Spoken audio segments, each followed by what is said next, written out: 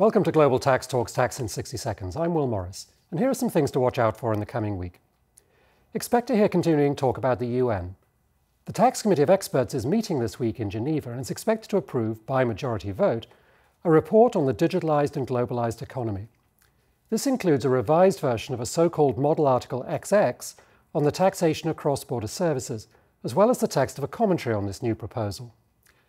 The ultimate outcome of Article XX depends upon both how the negotiations on a new UN International Tax Convention go, where the taxation of cross-border services has been identified as a priority issue, as well as which countries decide to enter into or amend existing bilateral tax treaties containing this new provision, probably not that many developed countries. But whatever happens, this proposal will still affect the weather on the question of withholding taxes, especially on payments for services.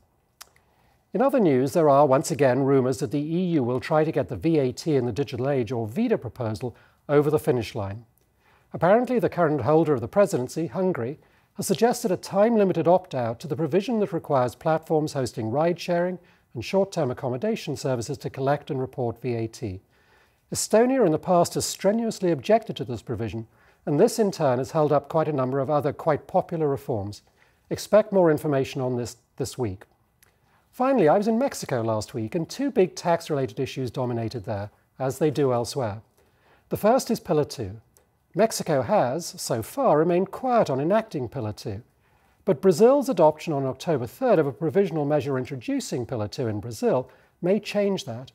Now, that measure will need to be confirmed by the Brazilian Congress, but the direction of travel is clear.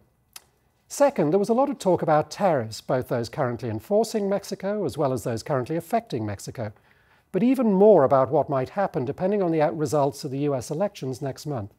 Some big increases are currently being talked about, and how that would affect the status of Mexico, the US's largest trading partner, was talked about a lot. So expect to hear much more about this. Anyway, thanks for tuning in, and come back next week so you stay global tax ready.